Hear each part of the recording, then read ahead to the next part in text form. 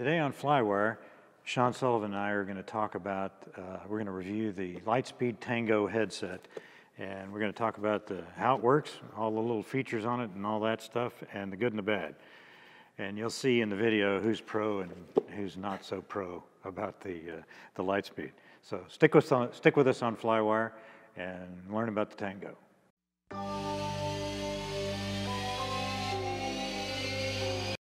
Here we have the Lightspeed Tango. Comes in a big hard case box for protection, I guess. This is, you know, and they always say it takes two to tango. And it's got two. It's got two. We have to have two to make this thing work. So this is the headset, and this is what's got all the active noise reduction computer stuff inside of it. And this is the part that connects to the airplane, and then Bluetooths or whatever it does to Wi-Fi's actually, I guess, to the headset. So we turn it on with this little button right here, and then we can connect it Bluetooth to our telephone. We can talk on the telephone. That's pretty cool. And we charge it with this thing right here. And if the battery fails, because it's got a little lithium-ion battery in here, just like this unit has a lithium-ion battery. They're fortunately the same. Yep. You can pull this out and then plug it into your headset, and then you're just a regular wired headset. Regular wired corded headset. So that works. And this is what the GA plugs here. We hook it up into the airplane. The cool thing about this is this braided cord that Lightspeed uses now, because I had a pair of Sierras for about 8 years, and the cord literally came apart. Cord. Yeah, the rubber cord came apart, and it was gooey and brittle. One was brittle, one was gooey, and it was bleh. Yeah. So eventually it destroyed. So actually what I did was I traded it in to Lightspeed and bought these. So they gave me a hefty trade-in. That's a good thing. So you can strap it in. You can do all kinds of things. If you want to, you can get this thing with the Limo plug like the Bose has. Mm-hmm. So you can hook it up into a Bose headset plug, and that works, and then you get power. Otherwise you need battery in this thing. So as far as that goes, not having it tethered with a cord to this and the rest of the airplane, that's one of the things that I really like about it, because you can move around and do whatever you want and not feel like, this thing's tugging me all the time. Mm-hmm. The problem with that is you get that with the battery, and they don't last that long. I mean, so far, my experience is they last pretty well, but it's the hassle of recharging them all the time. Right. Yeah, and but it's a trade-off. It's, you know, like anything in aviation, where are you going to go? And when you first showed me these, the thought of the wireless headset was just incredible. You know, especially with the Panther, because you know now I don't have to worry about the cords and everything. Yeah. And yeah, I mean it's go wireless and charge, or plug it in and deal with your cords. Deal with your cords, and that's always gets me is, you know, I start yanking myself all the time. And the battery's what, 7 hours? That's what they say. Mm-hmm. And is that what you're getting? I don't know if I get quite that. What I found is that if I leave it in the plane and I take it off, instead of turning it off, mm-hmm. you just let it go. It'll turn itself off pretty quick, and that's the most convenient thing. Right. Because if I have to turn it off, then you know, it's especially this one, it doesn't turn off easily, and it turns on real easily. Mm. So you might turn it off and turn it back on real quick. Yeah, and it's got some mode where you hold it for 3 seconds or something, and I don't know, it's too confusing mm-hmm. for me. So anyway, that's kind of that. It does come with charging cords, and it comes with a little cube, you know, like an iPhone thing. Mm-hmm. So you can charge it, take it home to the hotel, or take it to the hotel, and when you land where you're going to go, and plug it in, because especially after a long flight, you want to have yep. power. Now you don't have mine had a metal clip. Yeah, I have the metal clip. The clip kind of goes on you can hang it on your mat pocket, or invert it either way. It was kind of neat. They thought there's a lot of neat creature comforts. I noticed you don't have your colors on here. Well, or is this black? That's black. Okay. Yeah, and the reason is this black is so it matches your headset. It matches the headset. Let's see, where is it? The other side. Yeah, right there. And the reason that is because I bought one for my wife, and she's yellow. She's yellow. Okay, yeah. So now we can tell who's who. It comes with what, like, I think 6 different colors. Yeah. And then they basically all match, so you can I was all ready to go get all 4 of them, and have all my different colors, but. Yeah. So, yeah, get all 4. And, well, I've got 2. Yeah. So, yeah, this is mine. And it also comes with a little doofer that you can plug into your phone. So then you can plug this into this unit here. And then I have an iPhone 10, so I bought this little connector, and I can plug it into the 10, and then I can use it. You can Bluetooth telephone calls. I've tried that, and that works. That works good. Or you can use this, and it works really well. The cool thing about this, though, is you can do Flight Link. And Flight Link with your iPhone, it'll just record it. Right. And record your conversation, the radio. You've got everything. You've got basically an audio history of the whole flight. Yeah, and it does a really good job, actually. It filters all the crap out. Cool. It takes it right off the intercom. So it does a really nice job of that. So let's see, what else? Features on this thing, here's the port. This is the thing I don't like about it. I'm going to agree with you there. They could have done that a whole lot better. Yeah, well, the GoPro 7 actually has got a plug sort of like this, but it doesn't have those little goofy unidirectional ways that you put it in. You can put it in upside down, right side up, doesn't matter. But this one, I had to put my glasses on to see what direction these things go, and I miss it all the time. Yeah, and if you force it, because that's what it's a micro USB, I guess. If you force a micro USB the wrong way, it will go on and it'll ruin the port. Yeah. And that's why I've had to replace my Stratus like 3 different times, because it had that micro USB, and it's awkward.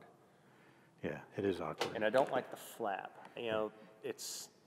I noticed yours has got a lot more hours than what mine did, and yours is already curved up, which I figured that was going to happen. Maybe a little plastic door or something would have been. Yeah, probably would have been better. Just a port, just there, so you could actually not have this sticking out all the time. Yeah, I mean, it's not in a real dirty environment or anything, so you could probably just have the port open, which eventually it will be. Yeah, and that's how you turn it on, is that button there. And this button over here is the whole big one, and you can the volume up and down. See, and I love that. Yeah. That it's easy to find, and it's intuitive. Yeah.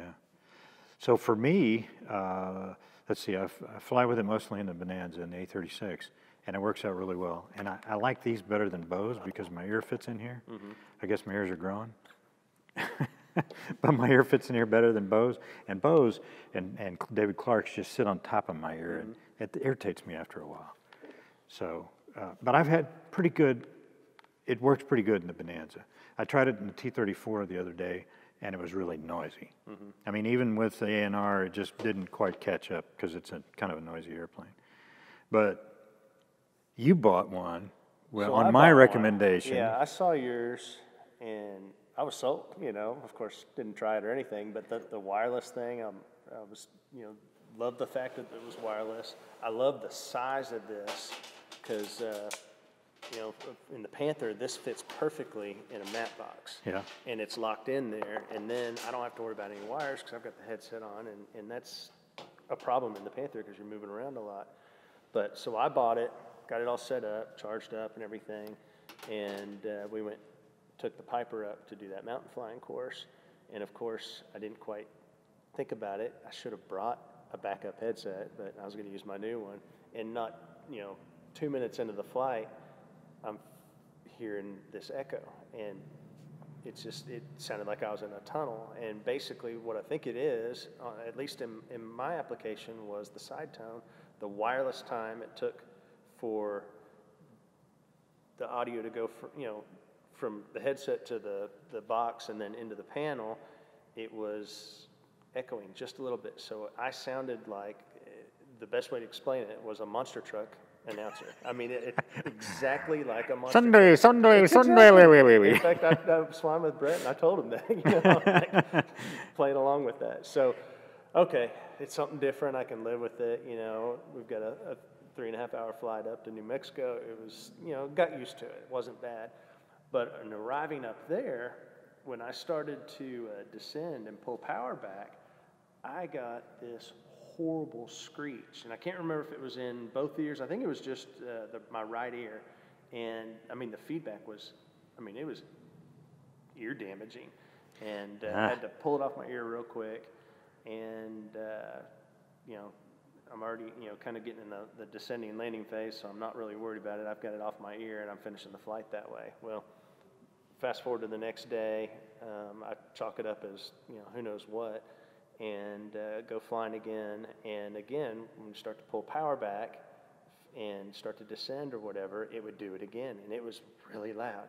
So, you know, expecting it this time, I started kind of playing with it, and I would, you know, I thought maybe it was something with the ANR and the pressure equalization or something. Pulled it off my ear and put it back on, and it would kind of go away, and then it would come back. But if I pushed the throttle all the way in, it went away. Really? So I have no clue what it was doing. Well, it sounds to me like it must have been the computer as it's listening, because they have little microphones inside here, you know, that listen to the ambient noise, and then it tries to figure out what that profile is and then generate an opposite wave. So it's got little speakers and little something mics. like that. So it's probably messing that up. So I would hope that it was just the unit. I haven't had that experience. Maybe you need to borrow mine and try it out. Try it out. Try it out in my airplane, Yeah. because, you know, and I thought maybe the monster truck thing was an audio panel issue, you know, between just the headset, the Right. wireless, and the audio panel. But the screeching, yeah, I need to try one of yours and see, because, you know, as far as the comfort and the ease and even the recharging stuff doesn't bother me, because, you know, when I'm flying across country, you know, I'm recharging iPads and all this stuff at night, so I always have my little plug station, and I've got everything plugged in, and this is just one more thing, so it's no big deal. And as far as battery power, I had no problems on any of the flights that we did. So, you know, as far as comfort and quality and everything that comes with it, I loved it. Yeah. It was just that one thing. And, you know, the big reason I upgraded, other than the wireless, was I've got the old Bose A320s Right. that don't have Bluetooth. So if I want to listen to music, you know, I've got to, you know, plug my phone in, and then just one more cord to deal with.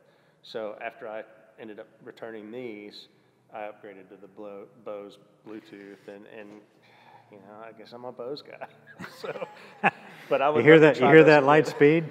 You guys missed a sale on that one. I don't know how many others you've had that happen to, but you missed a sale. But you know, and granted, in Lightspeed's defense, I didn't call technical support, try to work through it, or send them back, because I didn't want to do that. I bought years ago I think they were the David Clark X10s, the little small ones. Right. Nightmare headset. You know, I sent them back. I think I had them replaced 2 or 3 different times, and finally just waited for my replacement to come back. Didn't even open the box and sold them on eBay because they were just terrible.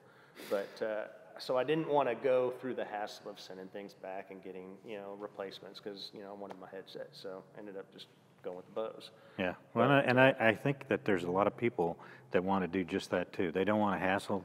The Lightspeed customer service has been good to me in the past. I've had Lightspeeds for 10 years or so, and they've been really good in the past, but it's the hassle factor, because they don't give you one while you're down. Right. So, you know, and you know, from a business standpoint, I wouldn't expect that either. But and I've always never heard anything bad about Lightspeeds. I mean, if people love Lightspeeds. When the PFX, I think it was, came out, it was kind of like this, you know, but not wireless. I almost bought one of those years ago and ended up not doing it. But when I saw this, it was like, you know, a wireless PFX. It's awesome. Yeah, it was. So I'd like to give it another shot, and with your headset that we know works in your airplane, to try it in my airplane and see if that same thing happens. Well, my wife likes it. She likes not having the cord pulling on her totally head. imagine. So, yeah, maybe you should try it. Maybe Melanie would like it. I've actually had a Lightspeed. I flew in the airline. It's a thing, a boom mic that would do like this, but it fit into your ear. A little custom ear doofer and stick in your ear, and it was great. Yeah. It really was, and I liked it a lot. Because you could talk to somebody, you know, you put it whatever seat you're sitting in, you know, you can talk to them ambient, and then but you have your thing there all the time. That's neat. Yeah, That's neat. it was easy to wear for really long periods of time. So, anyway, this is the Lightspeed Tango, and I give it a thumbs up. I like it. I use it all the time in the Bonanza. High noise environments, it doesn't do that great in. Sean, unfortunately, he's had to give it kind of a I'm going to give it a thumbs up in hopes that I had a bad unit. You know, Yeah. I mean, if not, then it's just I'm going to give it a sideways thumb. Sideways thumb. There you have it. So you can make your decision whether you want to try this one or not. Thanks for watching, and see you next time on FlyWire.